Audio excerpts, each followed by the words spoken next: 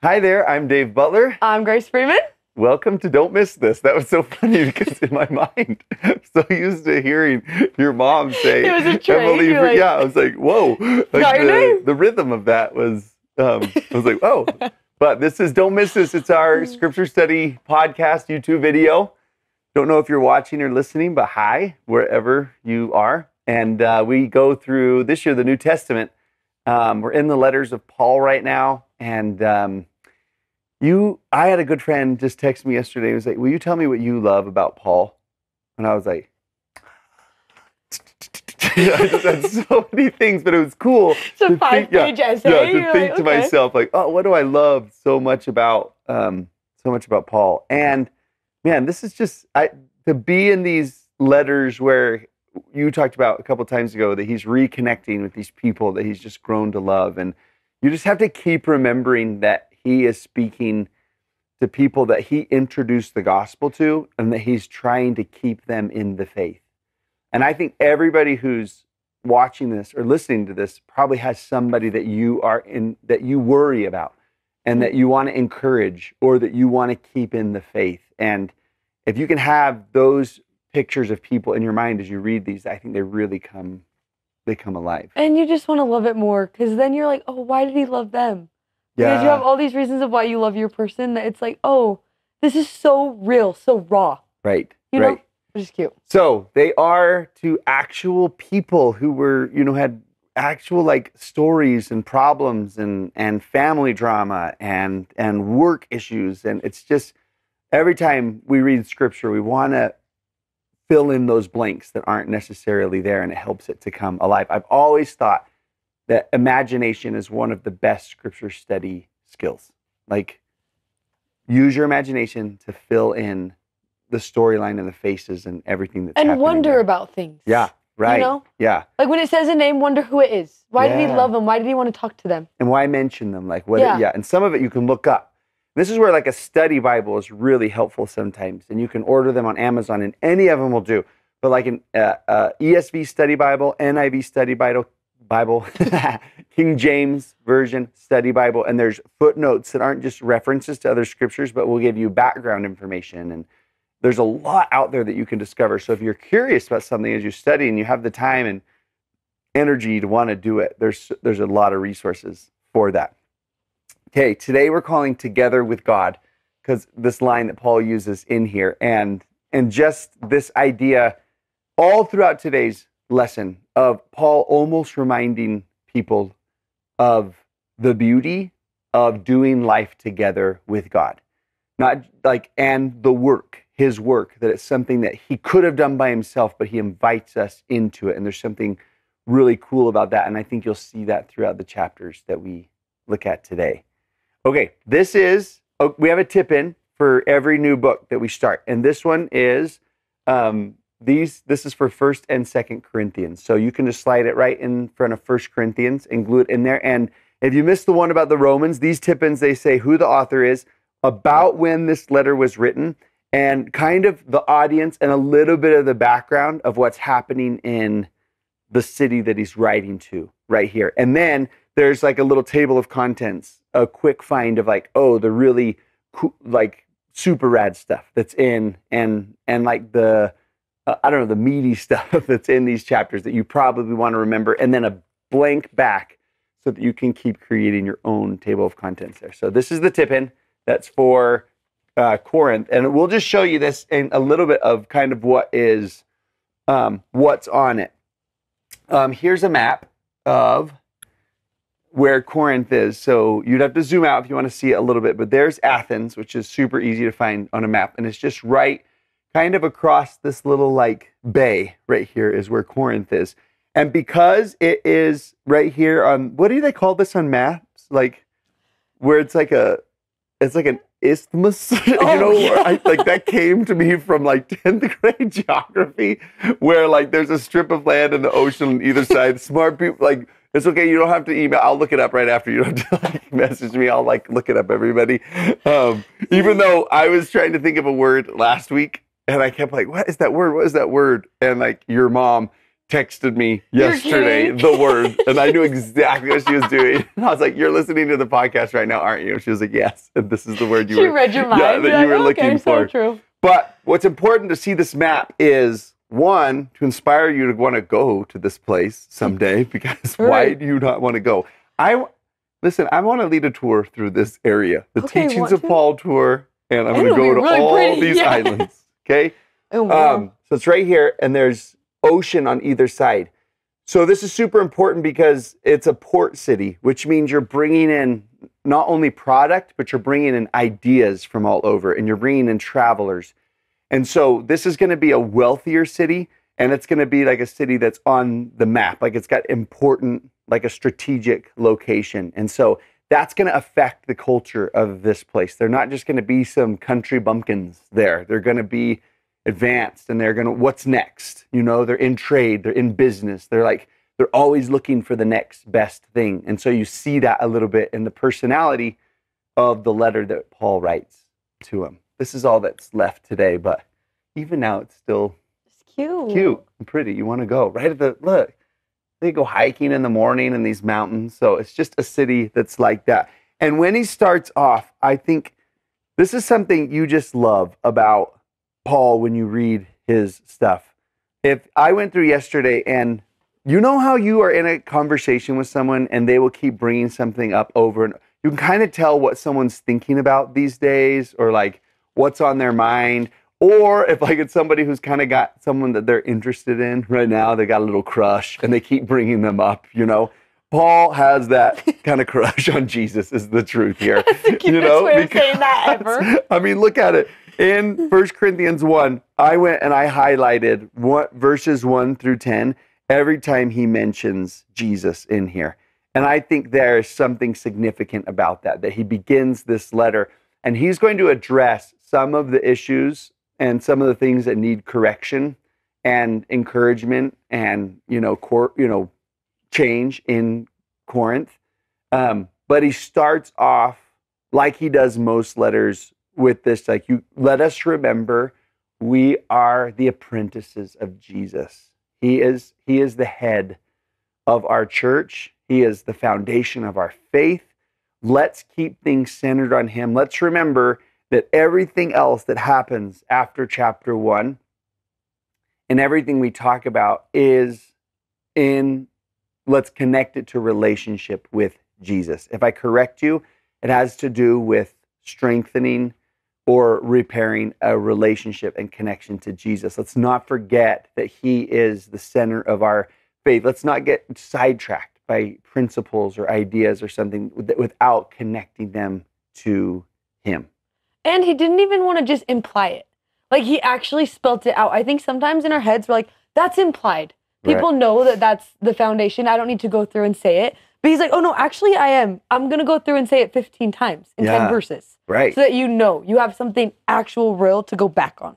And let's not just tie it to him somehow in the end, like figure out a way to fit him in. Yeah. But like, let's make it the start and the center of everything I'm going to teach has to do with, and as teachers, and parents, as friends, as speakers, whatever we are, as, in our faith communities or families, I think it's really, really important that we follow this.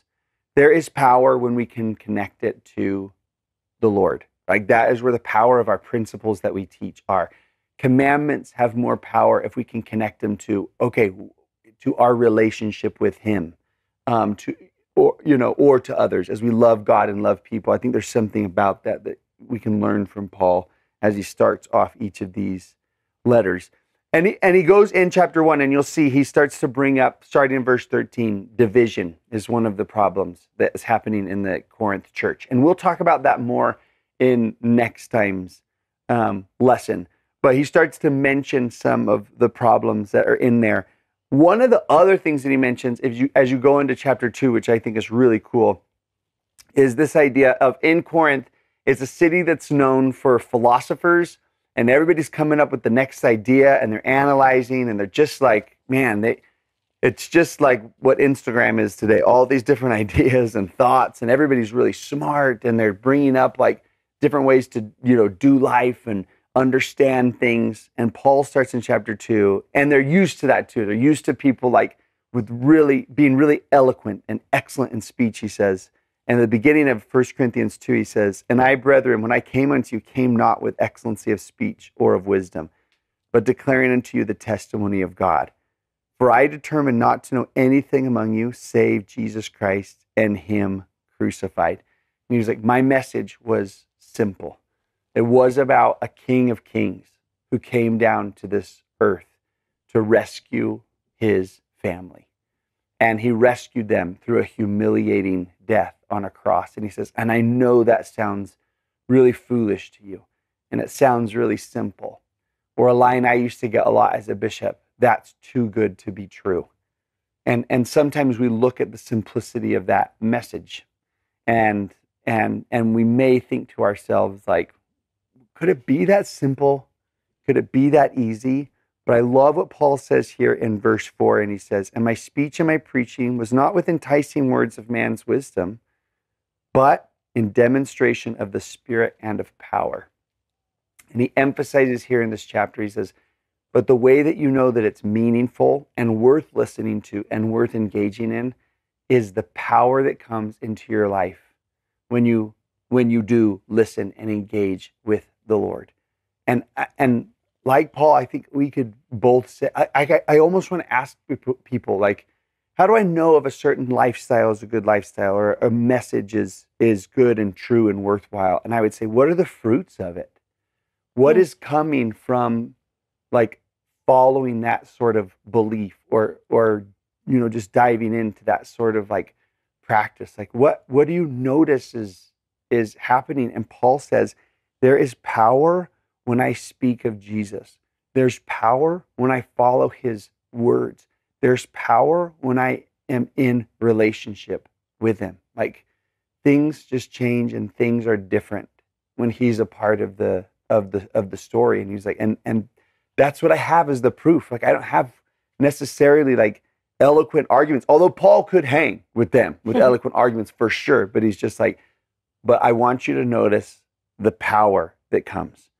Hidden wisdom is what he says in verse 7. You actually probably won't be able to explain how it's happening. It will seem almost like magic to you, where you will just say, listen, I don't know what else to say. I remember, you may know this story, remember this from Easter time, that my little Caleb, when we went on this hike at Easter time to this cross up in Spanish Fork for part of Holy Week, and we got up there and Caleb saw the cross and he said to me, "Hey, Dad, you know that green hill far away?"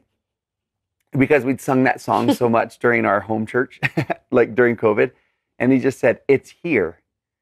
I found it," and ran off. And it was just like, it just made me think about how that act is so strange and especially for them. He was like, "What? Crucifixion's humiliating. Why would you even bring that?" Right? So like, but that one act like happened 2,000 years ago and 2,000 miles away, but I still feel the power of it. Like, I see people differently because of what happened there. My whole life and perspective is different because of the story of Jesus, and it's hidden wisdom as far as I'm concerned. I don't know why I feel the way I do. I don't know why it lifts me up and encourages me the way that it does, but it just does. And Paul gives us this promise where he says, it's written, verse 9, 1 Corinthians 2:9, "Eye hath not seen, nor ear heard, neither have entered into the heart of man the things which God hath prepared for them that love him," which is so rad, because he's saying, like, hey, you know those little hints that you've gotten? Those are only the beginning. In life with Jesus of Nazareth, you can expect and anticipate surprises around the corner, wonder, exciting new changes and ways of seeing the world and people that you haven't even scratched the surface yet. And it's so rad to think of him saying, like, "Oh, you think this is good?" It's like, we're just getting started with this. And that is the best way to start ever, because it's almost like he's like, everything I tell you from here on out, I need you to learn, but I need you to learn it remembering the God we believe in. You know? Yeah. This is all going to be important, but what's going to be more important is that you remember God when I tell you all the rest of these things. You know? Yeah. And what starts happening is all of a sudden he's going to start talking about a little farm. It's a fake farm, but it's a farm. And I don't know. I will say this about myself. I'm not a farmer. I'm not a gardener. My mom and dad will also tell you that I am not a farmer or a gardener, because think about it. You know, because you're the dad, so you know how this affects kids, is that when a parent says that you have to do the garden, that's the worst Saturday of the year. That is terrible. I know. And then you grow up and all of a sudden you start to like it. And that's how you know you have crossed a threshold. You're old now. Yeah. I was like, oh my gosh, I'm actually really interested in growing things. Like, I legit want to move to a farm so bad. Like, your 14-year-old self would hate you for saying that. I know, but I would visit 14-year-old and be like, listen, little boy, someday you'll actually love weeding. You'll love weeding because you're like, I'm taking care of something. It happens. I'm just going to tell you, it just happens. I don't do it yet, right? But I can see already trickling the idea of like, being gardener. Just have a little horse out there, and I don't know how to like clean out its horseshoe or anything like that, but it's the idea. Yeah. It's the idea. Anyways, just letting you know that's coming. That's coming when I get old. But it makes me think, I will do the garden for my mom and dad because I love them and because I lived with them, right? Like, I'm like, okay, that is worth my time. Part of it was my duty as a child that I had to. But also, like, if a stranger on the street was like, hey, I'm weeding, could you come help me out? The Christian in me would say yes, but the real me will say no. I'm not weeding. I'm not going to weed for anybody. That is the worst job in the world. And I love that he's going to start talking about a garden, but before he ever talked about the garden, he's like, I need you to remember who you're working for. You know? Like, don't forget. And I'll say who you're working with, you know, because we see that in his language, and it's like, it's because it's not just going to be a boss saying but I would work for a good boss. Like, I'm okay to like work for somebody. Yeah, but it's so much better when he's with, you know? Yeah. So what happens is he starts talking about his farm, okay? This is in chapter 3, and it starts in verse 6. And he says, okay, I have planted. I did it. I planted. And if you start thinking the way he's talking, he's like, I started the seed. I gave you these ideas. I started these beliefs. Like, I got you going. I planted it. And that is a lot of work. If you're a gardener, you know that. He's like, I did it. I planted. And then he introduces you to this guy named Apollos, and he says, Apollos watered. He did work after me. I came in, I got you guys going, I got the ideas started, I started your beliefs. You were going and you were okay. And then Apollo said, now it's my turn. Let me help you. Yeah. Let me get you going. Let me put all the water. Let me start this process. And then there is the cutest line ever. A good reminder when all of a sudden it's going to say, but God gave the increase. We worked. We put in work. We tried our very best. We put in hours and hours and hours, but don't you forget that it's God that made the increase. And he that planteth and he that watereth are one. This is verse 8. And every man shall receive his own reward according to his labor. Like, your work is not going to be forgotten, but don't you forget that it's God that did the increase. And if I was teaching this, I think it's really fun to start playing into the idea of a garden. And it's such an easy thing to catch on to. And even if you have little kids, I think it'd be just go get like little seeds and a little plant and a little Dixie cup and have them all plant something. Because I think it's something worth noting that you can do everything you possibly can to get that seed to grow. You can give it soil, you can give it water, you can put it outside, you can put it in a perfect little Dixie cup and set it outside, and you can have it all ready. You can plant, you can water, you can do it all. But there's going to come a moment that day when you plant that all of a sudden you're going to say, now what? Yeah. What is going to happen now? And what's going to happen now is you're going to wait. Because you're not in charge of the increase. And sometimes in our real life, the waiting is actually the hardest part. We think it's the work that's hard, but the waiting, I think, might be a little bit harder. And it makes me want to stop and just think for a second about my actual life and think, okay, if I'm going to make this mean something to me, I better start wondering about things. And then I think it makes me think, okay, who's going to plant? right? All of a sudden, Paul, he was the first planter. But in my life, who planted me? Who got me started on my belief? Who like planted this idea of a God who loves me as big as he loves me? Yeah, and let me just, before you keep going, in the journal, when you have those questions where it just says who plants, who waters, and who gives the increase, you could and maybe want to write in there, okay, the scripturally, like for the people of Corinth. But then I love what you're doing right here, which is the space here, like also write who planted something in me. Like that would be so cool to like go back and think about that. And it's such a cool imagery of like, okay, who got you started?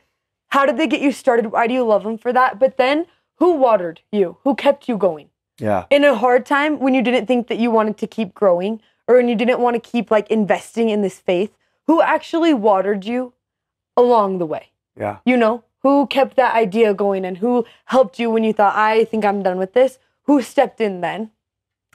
But then it leads you back to the same place of waiting. And I think lots of us find us in like ourselves in a waiting place, usually because that's what takes the longest in a garden, is waiting. And it makes me think of this, boy that I met a year ago. And the first time that I met him, we were going to be on a trip for 2.5 weeks together. And I was his trip leader. We were in Costa Rica. And the first day that I met him, he like got off the bus. And I don't think I've ever seen a crankier boy in my entire life.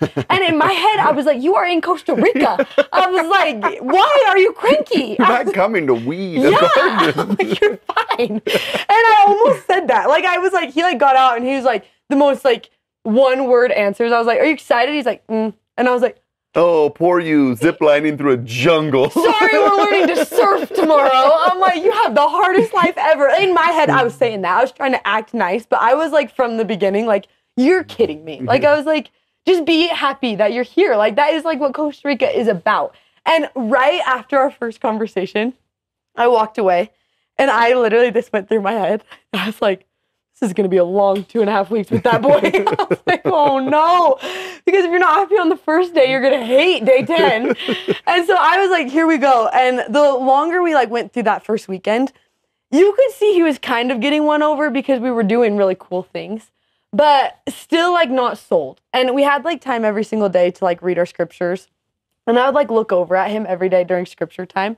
And I'm not kidding you. I think he probably drew more stick figures in that time than I've ever seen any like amount of stick figures drawn ever. Like just couldn't have cared less. And finally it was Sunday and we had scripture time and we were at a park and he like started picking up rocks and was just like throwing them. And he'd throw them against the fence and it would like cling and then he'd start throwing them near kids and they would like look over and they'd all laugh. And finally the person I was with was like, hey, we got to do something about the rocks. Like we can't. We're trying to have like a spiritual moment. Like we got to take care of the rocks. And I was like, okay, I'll do it. I was like trying to be really brave. So I was like, I'll go over and talk to him. And so I stood up and I went and I sat next to him. And finally, right when I sat down, I was just kind of like, the problem's not the rock throwing. I was like, obviously something else is going on that he doesn't want to like invest in this relationship with God. So I was like, listen, be 100% honest. Where are you at? Like, I'm not your mom. I'm not your bishop. I just barely met you 3 days ago. Like, you could really be honest with me. Where are you at? And he sat there for a second, like thinking. And then all of a sudden, you know, when you can see someone get angry, like in their eyes and like their like hands kind of like start like clenching instead of like being, and like their face gets a little more red. I could see that he was starting to get angry. And I was like, okay. I was like, what's happening? And he said, you know what? I've tried. And he's like, no, actually, I have tried so hard. I turned off my explicit music for an entire week. I would do those stupid prayers where you would get down on your knees and you would pray and then you would wait until an answer and you would just sit there and you wouldn't get off your knees until you found an answer. And I would try every single day. I would wake up earlier to read my scriptures. I'd flip to an open page. I would try to find answers. I did all the things that people had told me about. And then he stopped and he looked at me and he was so mad. And he said, and God still doesn't want to talk to me. So why would I care about him if he won't even talk to me? And if I was being a really good trip leader, I would have like had a really good answer for him. And instead, this is really true. I legit looked him in the eyes and I said, okay, I don't really care what you do during personal study. Just don't throw any more rocks. That's true. Why did I do that? And then I legit just stood up, walked away. That was it. The end of the conversation, which was not a win. But we like went through the rest of the week, and the longer the week went on, me and him started to become like best friends. And like I loved to talk to him. And we only would talk about like lacrosse, football, and like his life at home and then what was happening on the trip. But we loved each other. Like he was my little brother. I loved him. And a week later, exactly a week later, we were on a bus and I was sitting in the front and I just like looked back on all the kids and I started just like looking at them each individually. And as I was looking, just someone from the scriptures just would pop into my head for each kid. And after like the third, I like started writing them down. And I just had that list and I went to bed and it was Saturday night and I woke up on the next Sunday and I was like, oh, I should have them read those people because maybe something in their story would help them. Super cool. So I just like wrote it down really quick and I passed out all the notes. And for him, the name that came so fast was Hezekiah. And I didn't even know the story of Hezekiah, but I just kept thinking that was the name I should write down. So I like wrote it down and I didn't know it. Like I had no idea about it, so much so that when I like wrote it down, I like looked up on Google. I was like, where is the story of Hezekiah? And then I like wrote it in parentheses so he could find it.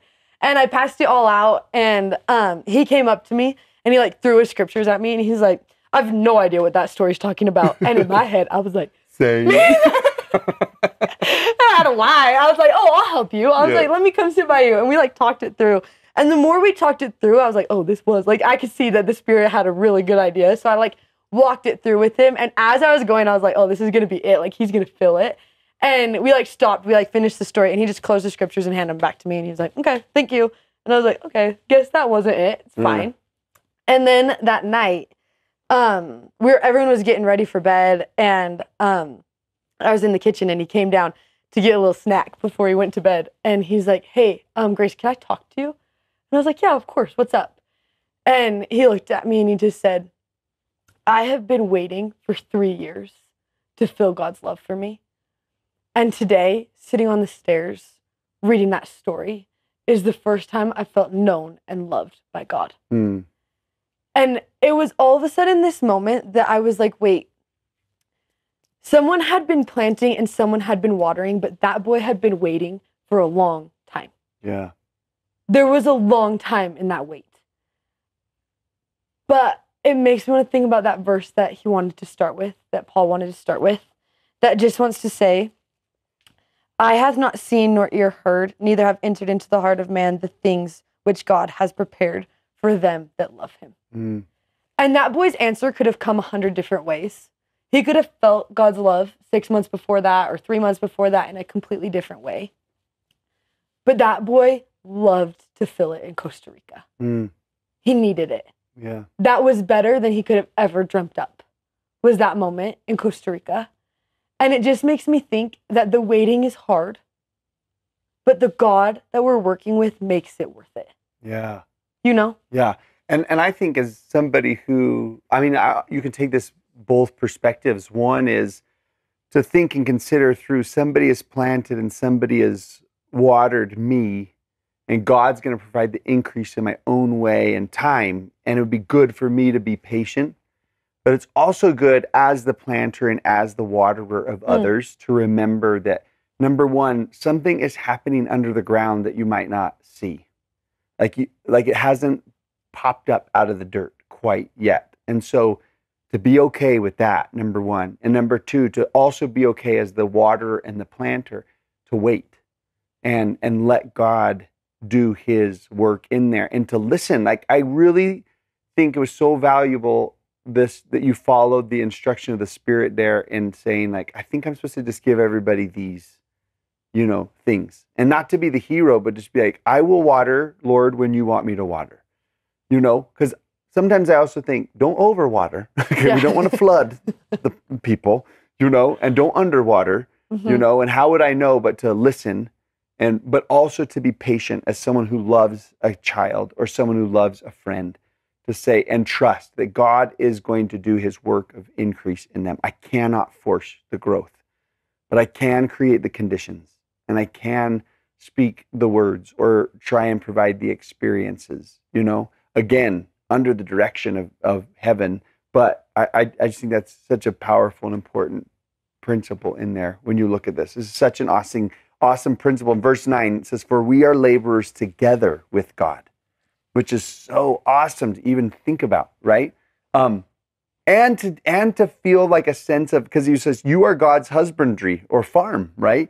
That you're also a plant and the farmer. You play both roles, sometimes in there. And God does that magic work, however plants work. Don't even try and DM me and tell me it's photosynthesis. That is a scientific word for magic. Okay, that is like you don't even try and tell me about mitochondria cells or whatever. There is no way of knowing what's actually happening. Why are you using so much high school vocabulary for your education today? School's about to start, so I'm just in the mode or something, right? But you know what I mean? You look at a plant and you're like, I actually don't know how that happened, and you actually have to have a trust and faith in God that He's doing His work in His own timing. And Paul planted it, but maybe he never saw the increase. And Apollos watered it, and maybe he never saw the increase. And that might be our story sometimes. And it's okay to wait. And it's especially okay to wait when you remember that the God you're waiting for is one that's going to make it better than anything you could have ever imagined. Amen. Then he wants to say, okay, if you're not a farmer, maybe you're a construction worker, Thoughtful. Yeah. Because he's like, you're also, in verse 9, you're also God's building. And he says, according to the grace of God, which is given unto me as a wise master builder, I got a chance to lay the foundation for your life, right? And the foundation I laid is the foundation of Jesus Christ. P.S. Master builder, is that the word that's used in the Lego movie? You're a master builder? I think you're right. I don't think I've ever... You guys, a great Sunday movie for 1 Corinthians 3 is going to be the Lego movie. I promise I could come up with some principles from that. But he just said, okay, now if we take this building example, he says, I am a master builder, and the foundation that I laid in verse 11 is the foundation of Jesus Christ. And we are building our foundation off of him. It's sort of that Helaman 5:12 would be a great cross-reference scripture here about building on the foundation, or the wise man building on the rock at the end of the Sermon on the Mount. Those would be great. The same sort of idea that he's talking about. And we have this idea of Jesus' name as the foundation, and something put down, a footing, a supporting structure, a founding principle of this idea of you can build your life on and in relationship with him and on the principles that he taught. And I think there's something about that with this name, where he's just let him be your foundation. There are so many things that we think, is this going to work? Or how long is this going to last? And we have a promise here that this is a firm foundation. It is Jesus Christ. You can trust him and he will not fail you. That has been tried and true.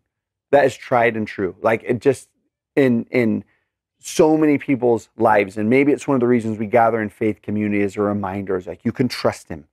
You can build your life on these principles. They will not fail you. And time has showed us that. For 2,000 years, people have been doing that. And it still stands true today. Go to Corinth and there's only one pillar there left. They have all fallen. There are just some building practices that last better than others. And a life built on him is one of those. And so this is that word for that foundation, but he just says this. He gives this introduction. And this is the worksheet for this week, which is cool because you can hand out copies of this, and it's interactive if you're teaching a class or with your family during when you do home, come follow me. And there's a couple questions in here as a person thinks about, okay, this foundation or this life I'm going to build on Jesus Christ. What does that actually look like? So you have the first question up here, which is, okay, circle the materials that you would use to build your house, right? And you got a three little pigs vibe here. This comes from verse 12, and he says, now if any man build upon this foundation with gold, silver, precious stones, wood, hay, and stubble. Those would be some of the things that you could pick to build this. And then there's a chance to choose here. Which one of these things would you use to build your house? But then he says in verse 13, and maybe you would read this next. You have everybody choose first. What do you want to build your house?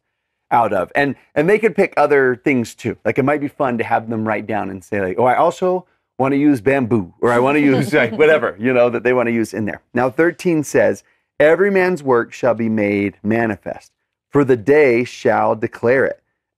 Just talking about there is a day when like you're going to see whether it stands, because it shall be revealed by fire. And the fire shall try every man's work of what sort it is. The fire is going to reveal what kind, how strong and how good of a material that is.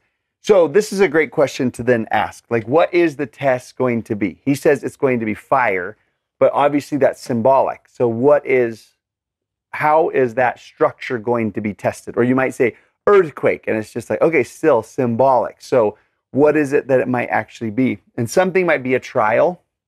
And you could have a brainstorming session here to say like, okay, what kind of trials? It's like, okay, what about a job loss? What about a death in the family? Some of those things that might have shaken or might feel like heat, that's come. One that you might consider talking about altogether or thinking to yourself is time. And not only like the end time, but also like just a length of time. Look 5 years down the road. 10 years down the road, is something like that going to last? Is it going to keep providing, fulfillment? And maybe that's another test, it's like that test of what are the fruits, or what's the fulfillment level of this, And then question, which part of the house is going to actually withstand that test? Because he just said, if any man's work abide, verse 14, which he hath built upon, he shall receive the reward. And the reward is like, it's still standing there. And if any man's work shall be burned, he will suffer the loss of that. Make sure I come back to 15 in just a second, because it ends like so rad. But with this worksheet that you have, it's like, which part of the house is going to withstand the test? And I like Paul's question there. He's like, which one of them do you think is going to abide? So I put right here, things of eternity. Maybe is that testing, like, what I'm adding into my life, is that going to withstand the test of time? Like, will they still be with me in 20 years from now? Will I care about it in 50? What about in 200 years from now? Like, is it still going to be something that that's going to continue to last, right? So there's like several ways of doing life. One you could do like, okay, what if I followed the principle of honesty for 10 years? What would my life look like in 10 years? But what if I lived a life of deceit? What would that look like in 10 years? So building upon Jesus as our foundation, one of the ways that we do that is building upon his teachings, right? How would I know whether something is going to last or not? And it's a good chance to kind of play, almost like imagine out what that's going to look like. And so then the very last question is, what are your gold, silver, and precious stones? Those are things that are going to last. And time and trial are actually, they make silver and gold and precious stones even better, right? So it's not only that they'll last, but they get better with time too. And some of the things that I wrote down for myself would be like relationships with God and with others. Like if I fill my time like building relationship, like those are going to last and they get better with time. Experiences and lessons learned, like they are going to last. I'm going to keep them, and I'm going to look back and they're going to get better with time. Like what are the things I'm going to add into this building of my life that are actually going to, what are my priorities? And will they stand when trial comes or as time moves on? So it's a cool way to just kind of be an architect of your life, to kind of like, okay, how am I going? And Paul's advice is, listen, you can build it however you want. My advice is I laid a foundation of Jesus Christ. And in my experience, that's the one that's lasted. I've been to prison and I'm okay. I've been persecuted and I'm okay. I've seen disappointment. And it hurt, it's fire, but I'm okay. And it's because I've strengthened that relationship with him. And I've built my life on the principles he taught me. Well, and I love that when you think about the things he wants to describe as some of the best you could use, gold, silver, and precious stones, is that you cannot build an entire house with one stone. it's not going to work, Mm. you know? And I think that could be such a cool conversation in families of like, okay, it's not just going to be one thing. Yeah. You can't just have one moment from your life that you're like, oh no, like that's it. It's really going to have to be a lot. Yeah. You know, you're going to have to keep growing. And I think it would be such a cool question to even just say, I want you to write down one of your stones. Like what is actually one of your stones, and then talk about that. Yeah, and you could put it right here. Like what, not only like in concept and idea, like, oh, you know, relationship with God, experience with God. It's like, okay, yeah, in general, that's awesome. Now write down. What are yours? What is one of your experiences with God that you actually like feel like you are? Because when you talk about building a house here, it's like something that you feel safe in and something that you feel protected in, you know? And so it's almost worth asking that question. Like, tell me about the things that like you feel like secure in and you feel safe in and you have felt like the comfort of home almost, right? Yeah. I just like that he's building that. And he then ends by saying like, he's like, listen, when I'm talking about gold, silver, and precious stones, I'm not just talking about a house. I'm talking about that temple that you're welcomed into also, you know? So it's a really cool concept there. Are you going back to 15 or no? Oh, yeah. I'm so glad. Yeah, see? That's why I'm here. I'm on it. I think it's so awesome that he says this. If any man's work shall be burned, and he shall suffer loss, but he himself shall be saved, yet so as by fire. And I think it's a really powerful principle there to teach and at least to remember about ourselves and others. If I have built my life out of hay, wood, and stubble, those things that felt like they were going to work or they were a quick fix or whatever they were, and the test or the time passes and they don't last, what he's saying is, yeah, you're going to suffer loss because of that. That is true. But not your soul. Your soul can still be saved. Start over. The foundation is still there. And if it's a foundation of Jesus Christ, that means because of who he is, you can build again and build again and build again and build again. And he says, you actually will be saved, yet so as by fire. Because sometimes when trials burn those things out of our lives, we realize, oh, I guess it wasn't something. So like the trial, the fire actually ended up saving me in the end because I realized, oh, I don't think I knew that those things didn't matter as much as I thought that they mattered. And I just think there's a lot of hope in that verse 15. It's really cool. You could start over. Yeah. It's okay. Then he's going to keep going. And I think this starts to mean so much more once you realize the context in which he's speaking to this group of people that is so used to hearing really good public speakers and really cool ideas and really like fascinating principles that all of a sudden all these group of people really care about how people talk, right? They're hearing good people, they're hearing good words, like all of a sudden they're getting attached to that, right? Yeah. Like, good stories, good ideas, good thoughts. That all of a sudden he's going to break it down. And if you go into to chapter 4, and then you start in verse 20, all of a sudden he's going to say this, listen, the kingdom of God is not word. It is not what you're going through and just talking about, and it's not all these people sharing really good stories. That's not what the kingdom of God is about, right? And then all of a sudden he's like, listen, the kingdom of God is not in word, but it's actually in power. And I think that starts to mean something different when you remember how Jesus built the kingdom of God. Because he did it through priesthood power in love. He walked every single day. Like that was his motivation. He said, I'm not going to build this up by just telling you how you're supposed to live. I'm actually going to show you. I'm going to show you what it looks like to live in God's power. And that's going to look like miracles. That's going to look like healing. That is going to look like an abundance of care. Like this is what it actually looks like to build the kingdom of God. Is actually someone just living in God's power. That's action. That's an action word, not just an idea of like, oh, this sounds like fun to talk about right now, you know? Yeah. And just as you were saying that, I wrote down those words that it looked like healing, it looked like miracles, and it looked like care.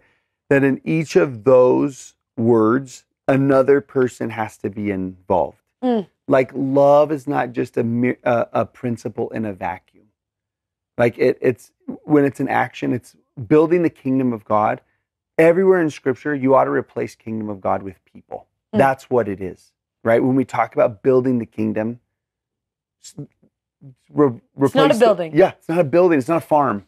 It is people. Those are analogies. Build people, heal people, call down miracles for people, care for people. Like that is what it looks like. And it's even cuter because right next in the verse 21, he's going to say to them, what do you want? What will ye? Should I come unto you with a rod or in love?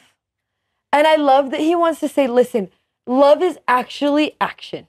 Love is a verb. You got to start acting like it. And that is actually how you build the kingdom of God, is through love. You can talk about building the kingdom of God all you want, but what it actually looks like to do it is to use action in love. Yeah. And I remember, I'm sure that my mom talked about this on here, but she probably has a different version of it than me because I don't know her study behind it or anything. But I walked into our house. It had to have been like a year ago. I don't remember exactly when. And my mom loves to do this, that she'll just write whatever she's thinking about on a sticky note and place it wherever she's living her life. Yeah. And I just walked up to the fridge one day and right center fridge was just this sticky note. The kingdom is yours till I come. And when I read this verse, what I want to think is, if the kingdom's mine, then I better start coming in love. That's what Paul wants me to do. He doesn't want me to talk about the kingdom. He doesn't want me to get up and just start sharing all my ideas. He's actually saying, I want you to start loving the kingdom. Just come in love. It's yours. Take it while you're here, figure it out, and just start loving people, because that's what it actually looks like to be a part of the kingdom.